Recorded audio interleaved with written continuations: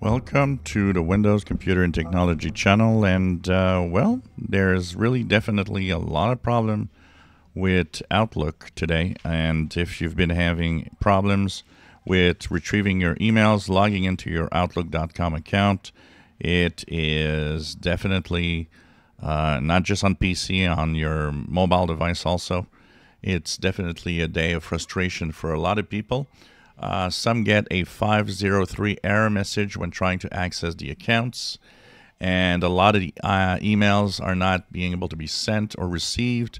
It's definitely something that has happened so many times. Mobile Outlook app often can't connect. It happened early this morning. It's once again happening. It's not everybody. I'm checking it here at my accounts.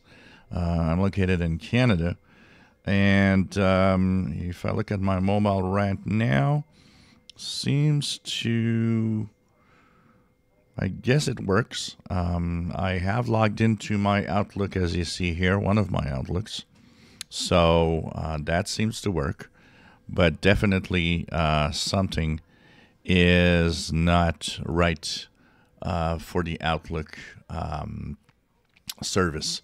So if you are part of those, don't try to, fix it. Don't try to, if you are, getting error messages, unable to send messages, stuff like that, it's not your fault. It's really the service that's down. So just hang in there. It should come back within the next hours. A report that I just see says that you can log into your Outlook.com, but still a lot of people cannot send emails. So something to check for. It should be fixed within the next hours. So hang in there. It's not your fault.